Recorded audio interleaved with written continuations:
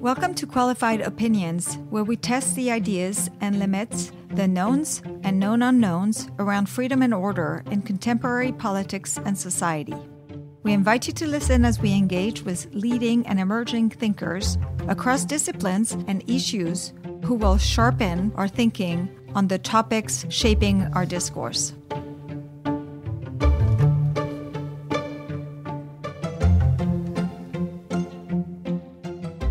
43 states and the District of Columbia collect individual income taxes. The highest top income tax rate is found in California.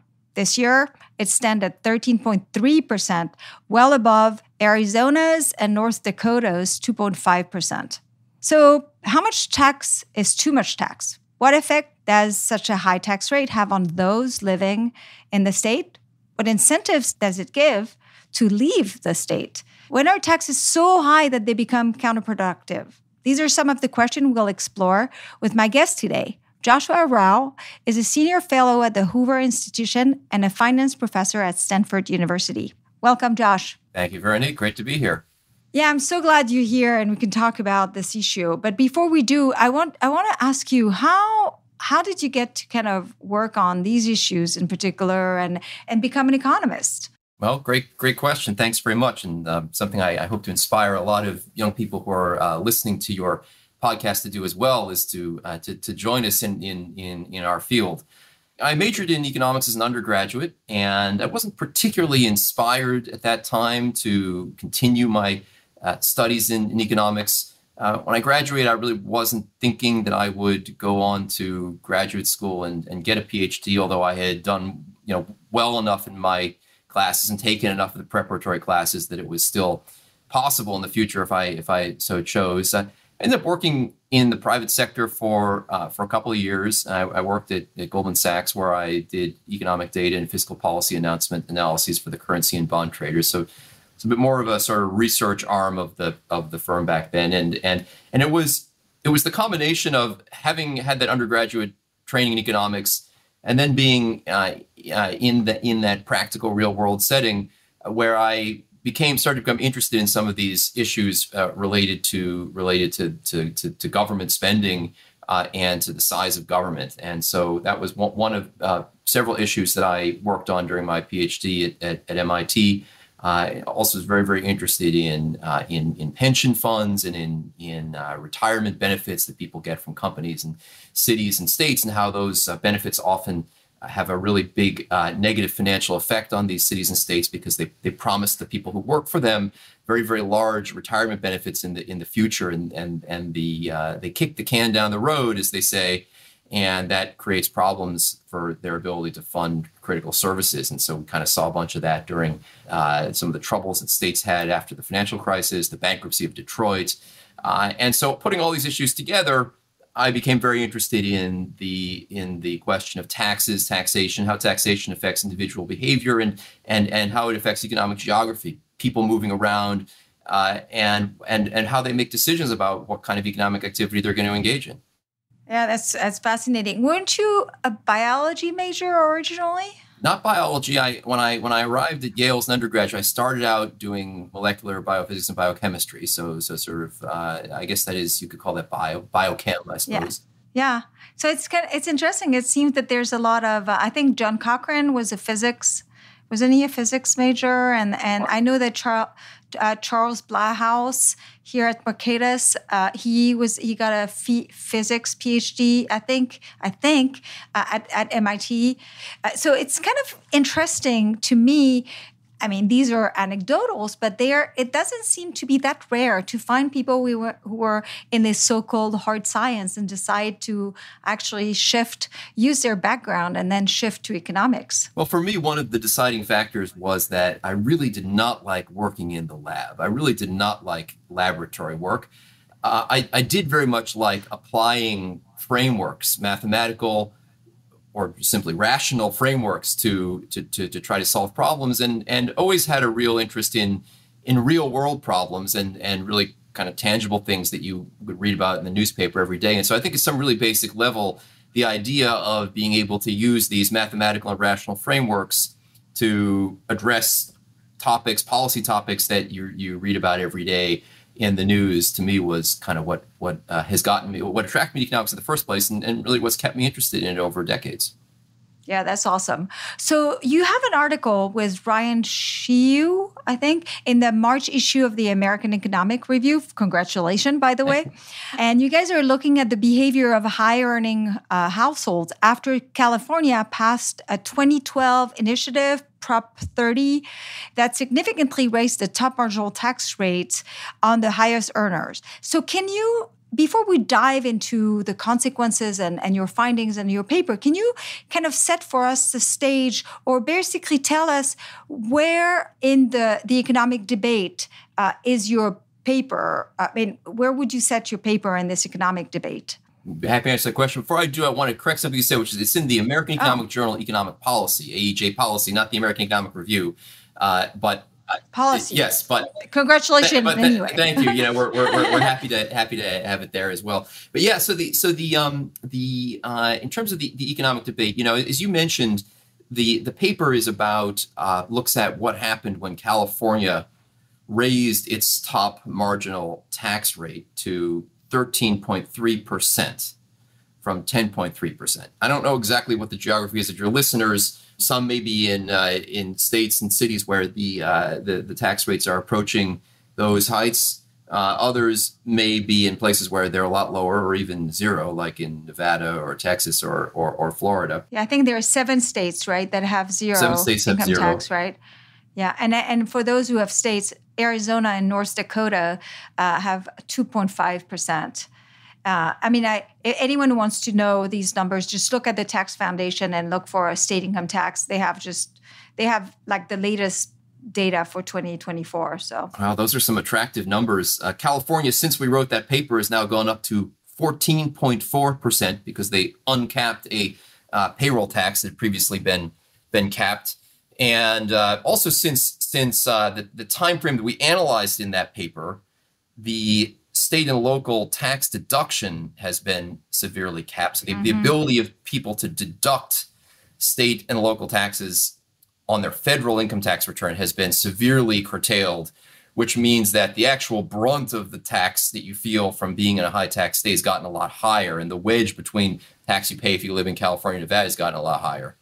So the capping of the deduction, the state and local tax deduction, happened in 2017. At the end of 2017, I guess the first year was 2018. Exactly. It was a reform from the Trump tax cuts. Exactly. Right? Tax exactly. reform. And we have some follow-on work actually to the paper that you and I are discussing today. Follow-on work that actually looks at what the impact was of that cap on people's decisions of where to live and what economic activity to engage in. But I think to go to your question about the broad sort of debate that this paper goes into, I think part of the initial motivation was really about this question of just, do people respond to taxes in terms of where they live? And one big element of the paper is looking at whether there are increases in people's tendencies to move out of California when the tax rate rose, and in particular, whether people are most affected were most likely to move. That's an interesting question, a really important question. There's a great literature about that and an ongoing discussion about that factor and how important it is. The other part of the paper that is equally important is the part of the paper that looks at how people change their behavior when the state increases taxes. In particular, whether they report less taxable income to tax authorities than they otherwise would. And I'll talk about how we sort of disentangle what their counterfactual otherwise would be. But you need to look at both of those margins to be able to understand what the impact is of taxation on people's behavior. For the press, the popular media, they like to have articles about, rolling up the moving vans, the U-Hauls they're going empty to California and they're leaving full. That's very easy to explain to a large audience.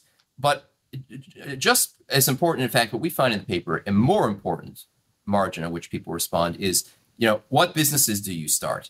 How, for people who are high earners, do they engage in economic activity that's going to generate even more income for them, and also quite likely, jobs for other people and economic activity more broadly? Do they engage in just as much, or they engage in less now that tax rate is higher? And so the economic debate that the paper enters into is one of of two questions. Number one is, what is the optimal size of government? That's a very broad and important question. And I think, your listeners, if they're anything like my students or even my colleagues, are often surprised to hear just how big government has gotten in the United States in the era in which we live. In 2021, according to the OECD statistics, total government expenditures as a share of GDP in the United States of America overall was 44.9%. So that's federal, state, and local. Federal, state, and local all added together, 44.9%. People often think of the United States as being this land of free market capitalism.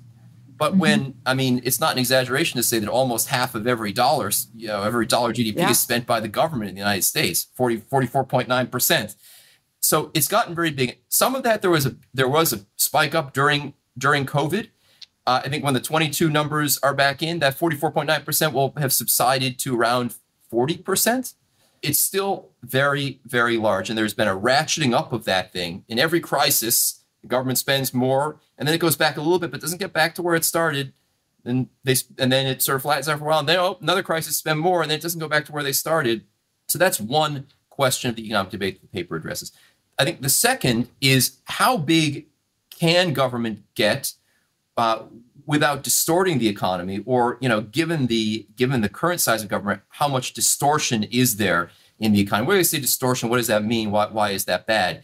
For the government to collect $1 of tax revenue on anything, they're gonna, if we're talking about income in this paper, so if you tax income by a certain amount, the more you tax it, you have to expect that people's behavior is going to change. They might leave the state.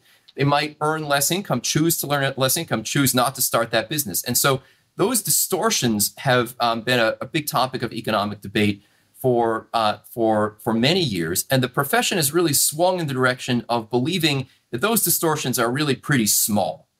And so a lot of the work that is out there and that has come out in recent years has argued that distortions are so small that total tax rates, federal, state, and local tax rates in the government could rise to be, the marginal tax rate could rise to be 80% or more, meaning the government could tax an additional dollar that I earn or that you earn at 80% or more without really reducing economic activity in any way.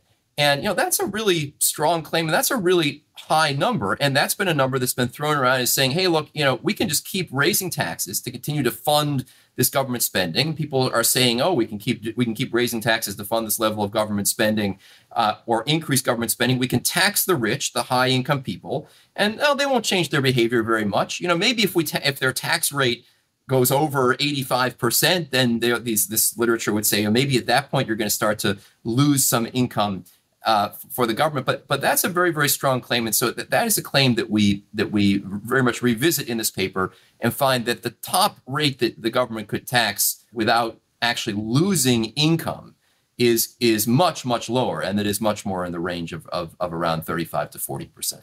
Yeah, it's great. So let's take actually the two margins that the paper looks at. First, how much do people move? So what do you guys find? So one of the key challenges in the debate in states about whether people respond in their moving behavior to taxes is that if you just kind of look across states, some states have higher taxes than others. We talked about that. And in order to really identify causally some kind of effect of actual moving, you need to have a tax event. You need to have a big change. And so looking at this ballot proposition in 2012, was passed effective 2013, that raised that top rate from 10% to 13%, was a great opportunity to say, look at whether we see a spike in departures of people from California around that time. Another neat aspect of that setting is that the rate didn't only go from 10.3% to 13.3%. Which is an enormous, in terms of percentage hike.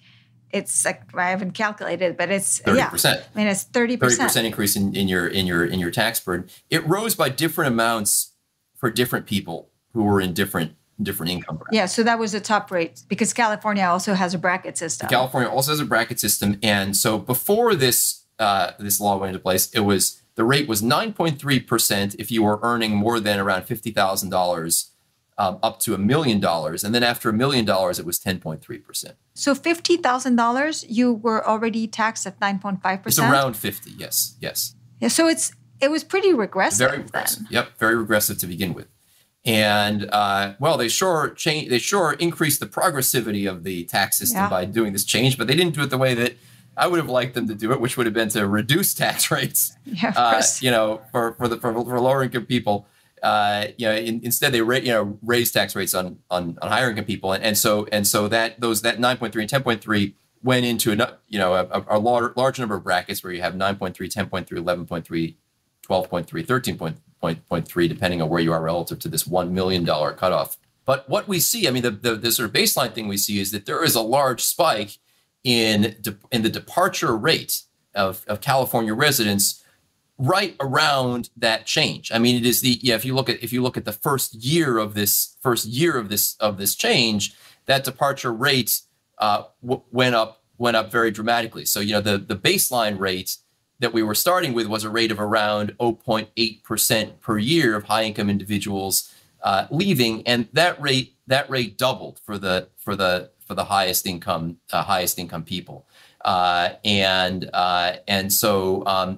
Actually for very high income people, for those earning say more than $5 million, for whom actually in California is a non-trivial number of people because there are a lot of wealthy high earning people, the rate spiked from 1.5% in the year before to around 2.2% after the 2012 tax year. And so the evidence that this provided for this tax responsiveness of people to the tax code is that not only was there a spike, but there was a greater increase in departures for people that were more affected by this tax rate increase. And so the out-migration rate was significantly larger as income went up. Exactly. The out-migration rate was significantly larger as income went up. Some other substantiating evidence I think is important is, we also looked at where people moved to particularly in this year after this tax increase went into place. And the big increases were in Nevada, Texas, and Florida,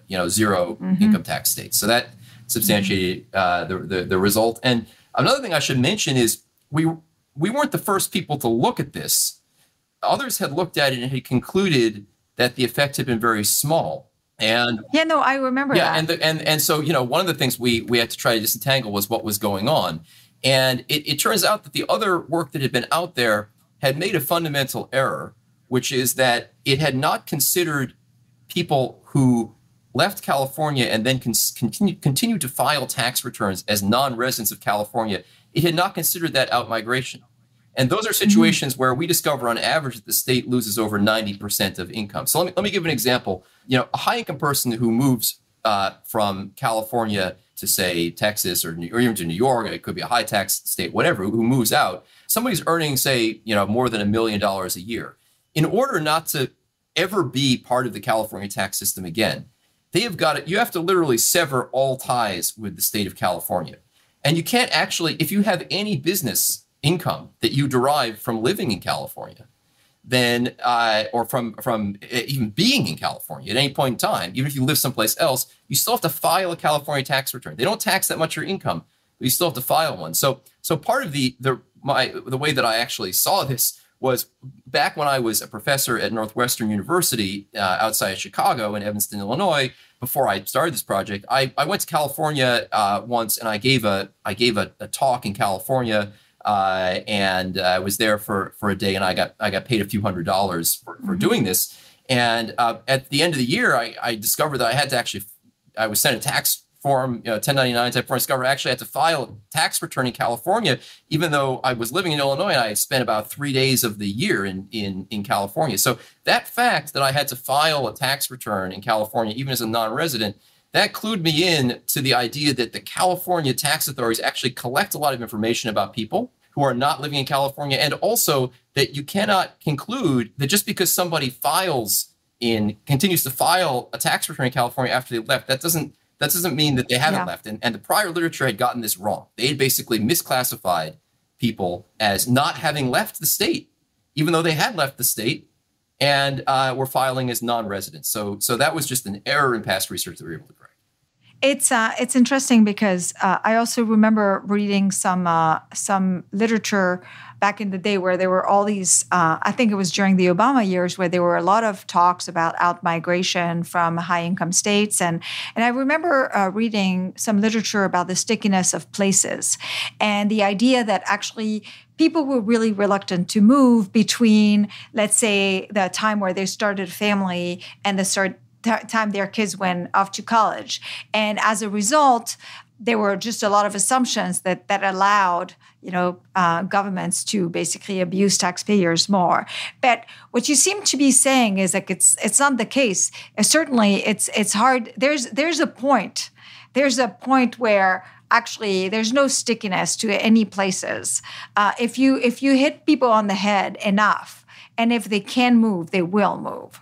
That's right. And I think that one of the things that we've been seeing also in the data since 2013 is that stickiness for California has really gotten unhinged even more. We saw in this follow-up work, we see spikes in departure rates for high-income people after the federal government limited that SALT deduction, put that SALT cap in, state and local tax deduction cap in, which meant that all of a sudden there was a much bigger difference between the taxes I would pay in California versus living in Nevada or living in Florida, living in Texas. Big spike up there. And once again, the size of the spike was monotonically increasing with respect to what tax bracket you were in.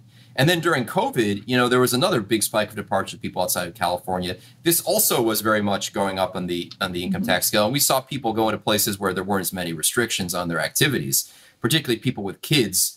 That really dislodged the stickiness because all of a sudden now the amenities that you thought you were paying for with your tax in California, you can't even send your kids to school. So, what's really the point of paying all those taxes? Yeah. And how do you disentangle the effect of the tax with all the other things like regulation and spending and all of this? Because you would expect a state that is that's just willing to pass such high increase in tax and marginal tax rates. They're not getting it right otherwise, right? So can you disentangle basically by actually looking at the lower income people who are not affected by this type of tax increases, but are really actually feeling the brunt of everything else? Exactly right. So that's exactly what we do. We break people down by the bracket they were in before the tax event happened, and then we look at the changes in behavior. And the people who are in the 9.3% bracket, that's a flat line. There's no change there. And then as you go up the brackets, there are increasing magnitudes of changes. You go to the people who got hit by the increase to 10.3, hit by the people who get hit by the increase to 11.3, and so on. And so that's really the methodology that we use. Now, going to the other part of it, the part which is the changes in economic activity to people who stay. This turns out to be very, very important. And again, the way that we are able to disentangle their behavior from others is, fortunately, once again, anybody who has any kind of even a slight amount of income in California has got to file a California income tax return. Because this paper is really about the behavior of high earners, we had a really, really robust control sample of people who aren't living in California, but who spend a few days in California or do something in California that requires them to file a California tax return. And, sometimes people say, well, why are you focusing on these high earners? There are these lower income people who come to California. Before this tax policy change in 2013, the top 1% of taxpayers in California paid 40% of the taxes. Afterwards, they paid over 50% of the taxes. So, focusing on high earners is justified. And, if I don't have the stats for California at the top of my head, but, if you go to the federal level and you look at federal taxes, the top 1% pays about 45% of taxes, and the top 5% pays about 65% of taxes. So, if you want to know how much revenue you're going to be able to collect, or what's going to happen to the economy if you increase taxes, you have to really pay attention to those people. Yes. So let's first I want to say, before we talk to the people who stay and change their behaviors, which that is I think is also like really the fascinating part of the paper. I want to tell you, for the last 10 years, I think I've been very disillusioned with the system we have. And I was thinking, we have a federal system, but federalism only works if there's actually a significant difference between states. And I wonder, and I never looked into this, but this is what I was thinking. I was thinking, like, what difference really does it make where you live if, like, basically the biggest bill, your biggest tax bill you pay is the federal bill, where the biggest regulations and the biggest is, and I thought that basically it was very likely that federalism was very, very diminished because of the size of federal government. But I think kind of like what your paper shows is like, it's not so much, or maybe it is that the federal government has grown so much. And when you have states who on top of it add enough state income tax, then like federalism matters a great, great deal. It does. Compared to most of the rest of the world, we have a relatively decentralized system in the sense that, about 2/3 of the government spending is done by the federal government. Most places it's much more centralized. Of course, there are countries in the world like Switzerland where the federal or the central government of Switzerland is only spending about 1/3 of the money.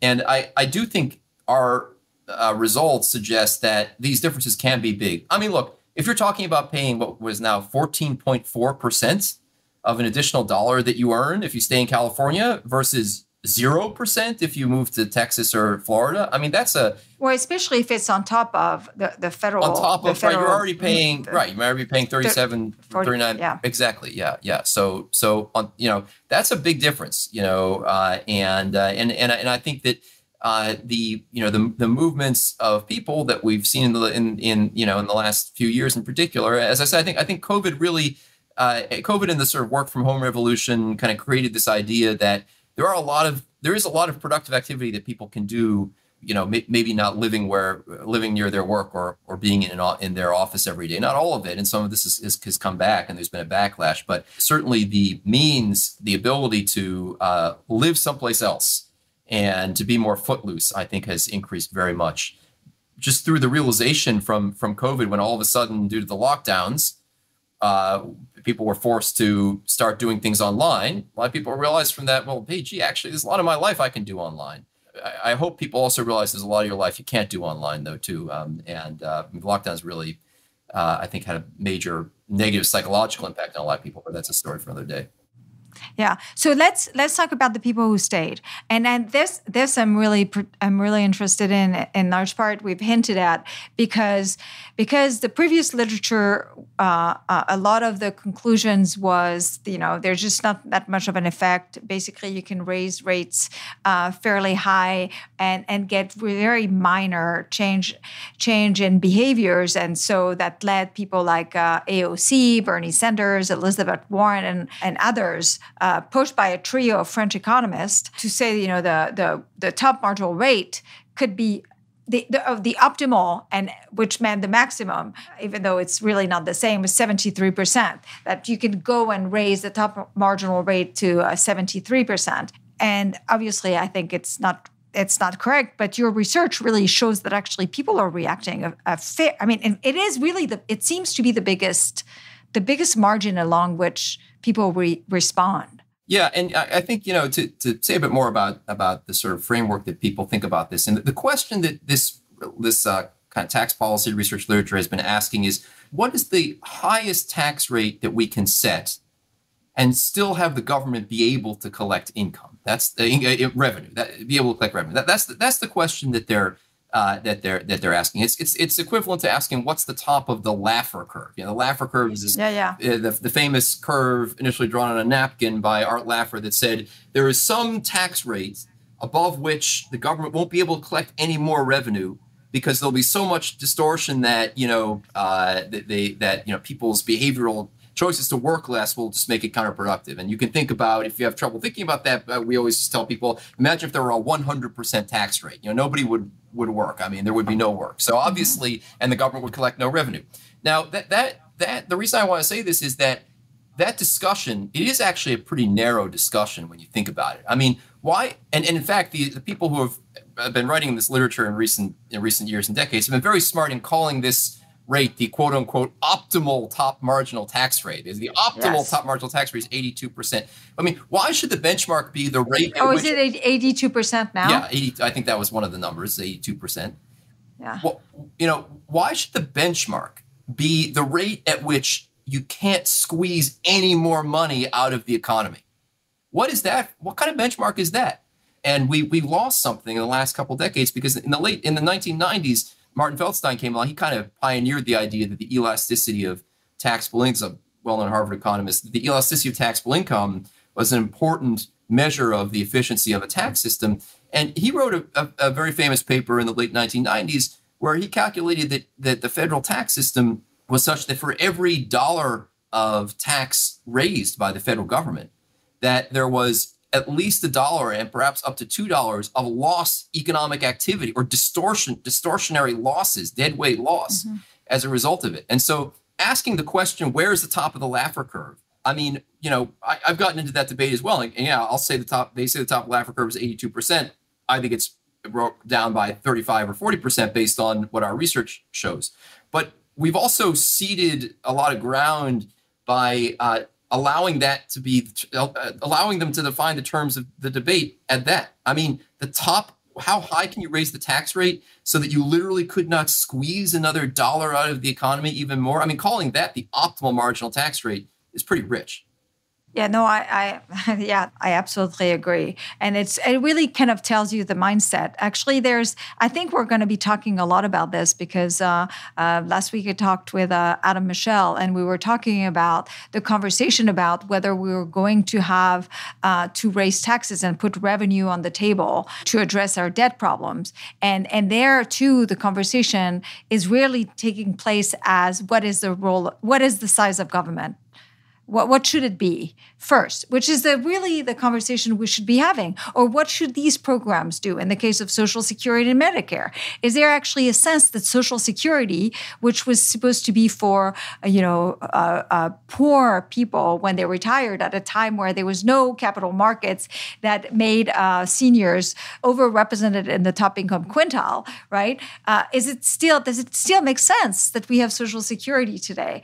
I don't think so. I mean, we could have a needs-based program, but we're not having these conversations. We're kind of like, we want this big size of government, and then we're going to have to raise a lot of taxes, and it seems to be taken for granted. That's right, and there's no sense in which we should, as to the tax policy, should be targeting trying to get to a tax rate that's the top of the Laffer curve. I mean that's not what we should be trying to do. I mean, that's a terrible tax policy goal. Because as you say, the primitive that we need to agree on is how big should government be? How much of the economy should government control?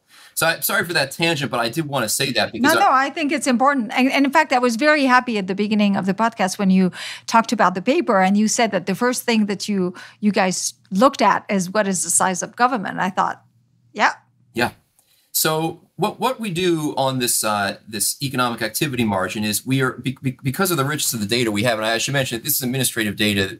We are able to obtain the entire universe of tax filings from the California tax authorities, the Franchise Tax Board, de-identified and anonymized, and so that's the data set for this entire exercise, and so we're able to compare someone who is a high earner in California to someone who is earning that same amount, lives in another state, but files a tax return in California because they received a de minimis or just a small amount of taxable income in California. So we're able to compare those two people.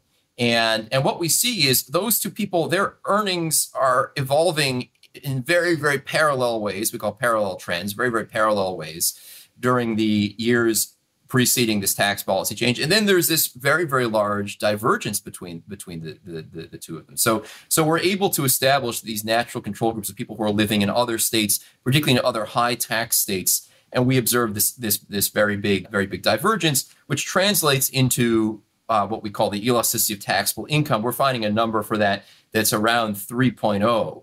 So meaning, Oh, so that's significantly, that's like 300 times more than what was it? Was it 0.1 to 0.1 to 0.4? 0.5 is what the mainstream public finance economists will tell you, who will also tell you that the revenue maximizing marginal tax rate is 82%. Yeah. That's what they will tell you is 0.1 to 0.5. So one important question is, well, why do you get such different results? We are able, again, we're looking at, this is the impact on high earners, who, and the group of high earners, they essentially pay half or more of the income taxes.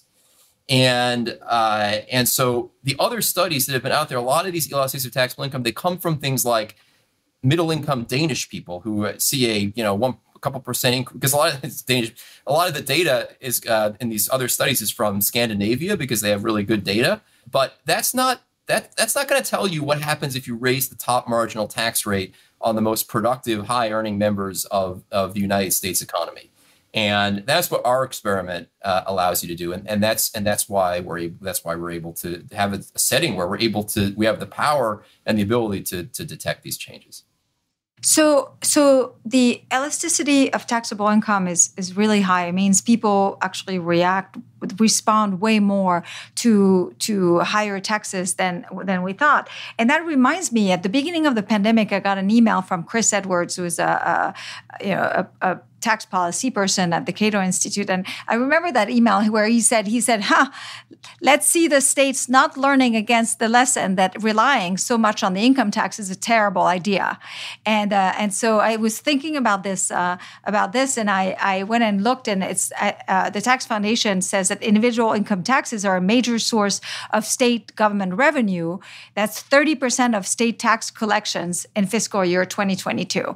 And so that kind of got me thinking that it just seems really not really safe to be actually relying so much of the income tax when you have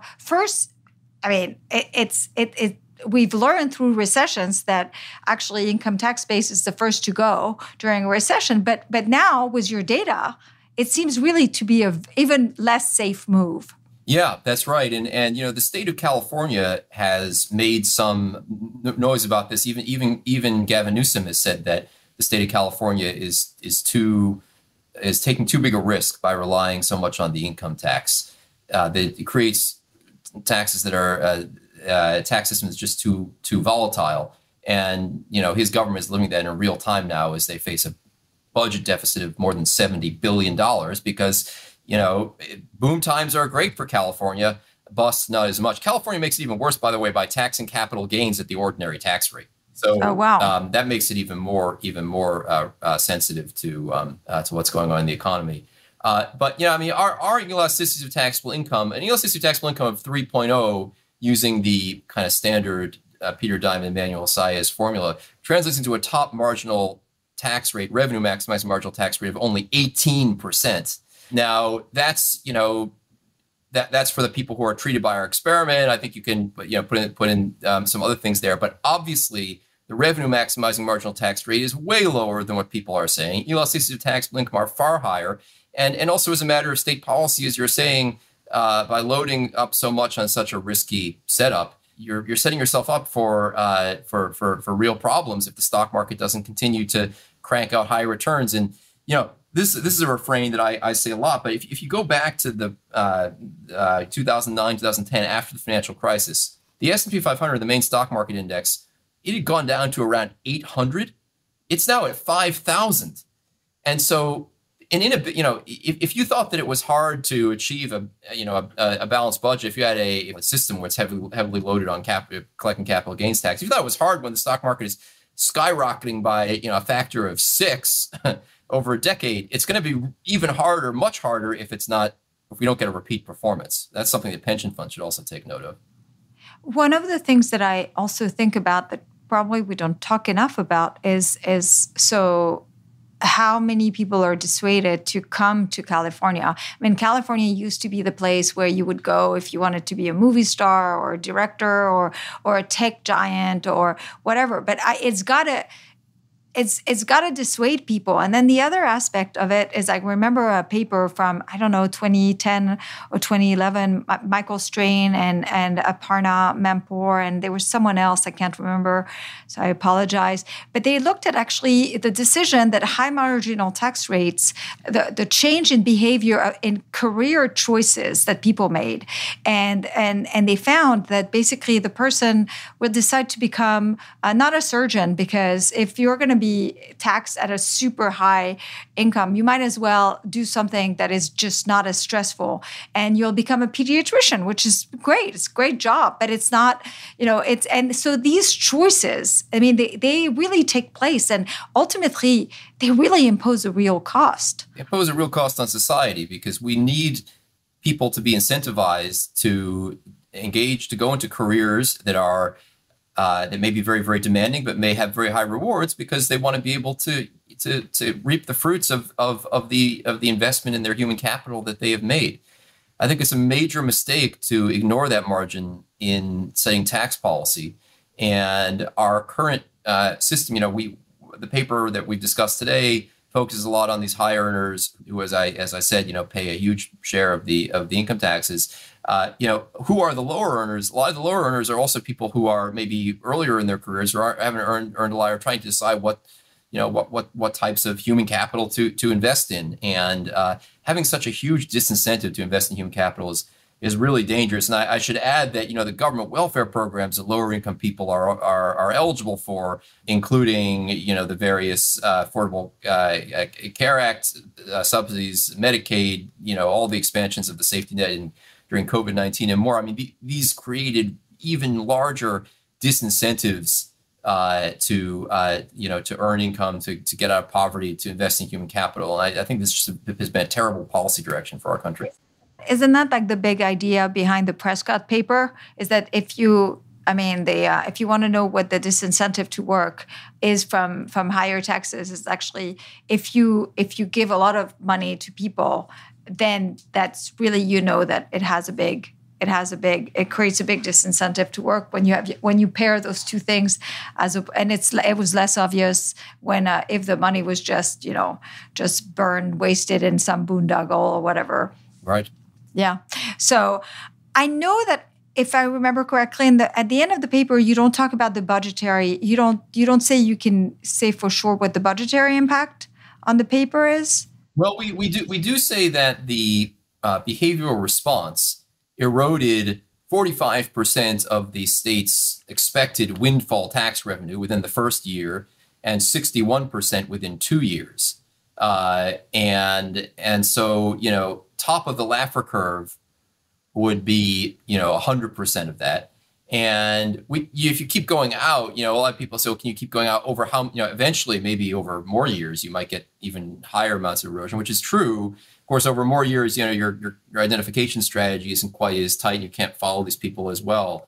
But what we also are able to do is we do a kind of thought experiment of, okay, starting 5 years after this tax increase, when they capped the state and local tax deduction, if you look at that and you model what the actual tax rate is now that people face, where is California on the Laffer curve at that point? And given that, now that state and local taxes are no longer fully, or for these high income people, essentially not deductible against your federal taxable income, California is essentially over the top of the Laffer curve, because we found such large effects, even at a time when the federal government, the other taxpayers out there in other states, were bearing half the burden for you. Now, that's no longer the case. And so if we found such strong responses back then, what level of response would we expect to find if California raises these rates again by a similar amount? We would expect to find responses that are larger, by a factor of roughly 2. So we do conclude that at this point, California would actually bring in more revenue by cutting taxes. Yeah, so we're on that other side of the Laffer curve. Yes. So it's like, it also explains why, it's the legislators from New York and California and New Jersey are very, very active trying to demand the end of the SALT cap, basically. And I hope they fail, but I hope they fail as well. Obviously, for my own personal tax situation, if they succeeded, it would be good, but I don't care about that. I care about it's outrageous of me to ask taxpayers in other states to subsidize the profligate spending of California, which spends billions and billions and billions of dollars on all kinds of programs and activities that are just pure waste. I'm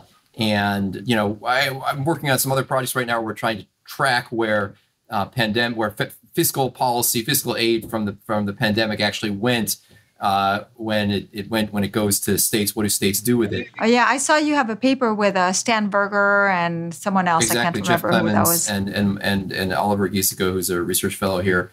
We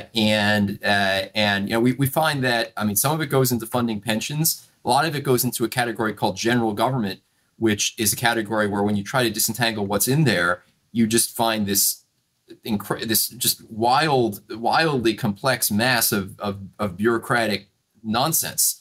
And my favorite anecdote from this is digging into the California general government category. And again, general government excludes things like education, health, the standard categories. You dig into general government, you see that the biggest one of the category that's most responsible for variation in that is something called various departments.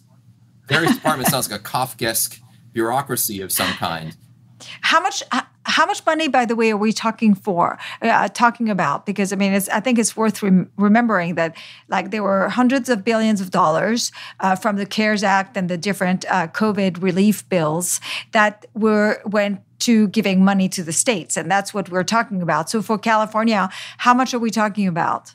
Well, I don't have the number off the top of my head as to how much money went to California, but what I can tell you is that this budgetary item, various departments, is the one that's responsible for the variation in general government. This is a number that is as of I think it was the 2022-2023 year, amounts to almost $8 billion of money just going to $8 billion for a state. For the federal government, maybe you say that's small. For a state, that's pretty substantial, and it was zero before COVID. So you just have billions and billions of dollars that you can't even trace. So do you think it's a slush fund? Do you think it's what is it? Or we just don't know what it is? I think at this point we just don't know what it is. But I think it's a I don't know what the legal definition of slush fund is, but it's going to a wide range of bureaucratic activities that it's very, very hard for us to. It's kind of interesting because they're not using it to pay down. Well, I guess you said some of it is going to their pension fund. To pensions. But if I remember the literature from the Great Recession, right, and one of the reasons why multipliers are usually very low, it's because when people feel their net wealth has gone down quite dramatically, instead of buying stuff and consuming, what they do is they save the money they receive from the government.